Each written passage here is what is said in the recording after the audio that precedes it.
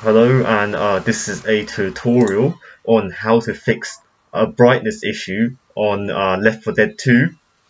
So Left 4 Dead 2 has been having issues where the brightness would default to the defaults, and it's just proper dark. No matter what you do, set it full screen windowed mode, it's just still dark.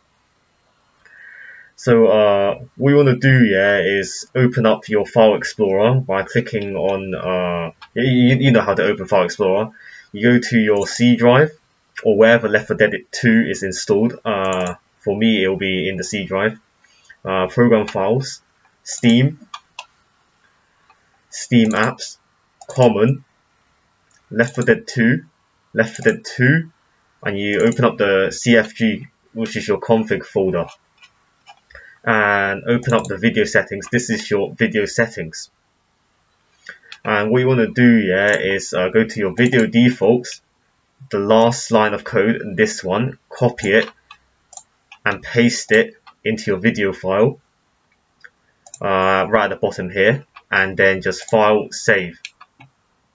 That did work for a little while, but it started bugging again after I don't know, 2-3 times I opened the game, and I think I logged in onto a different computer as well, so maybe that messed it up. So I tried setting the whatever I set in my video settings. I just copied all of this shit over into my video defaults file and just saved that. That worked for one launch, and then the game bugged out. Every time you open the game, it seems to reset your settings. In order to fix that, just set your video config and your video defaults config as read only by clicking on properties and just tick read only, apply OK, and that should fix your Left 4 Dead 2 brightness problem, where it would stay on dark and won't increase the brightness no matter what you do. Thank you for watching. Hope this helps.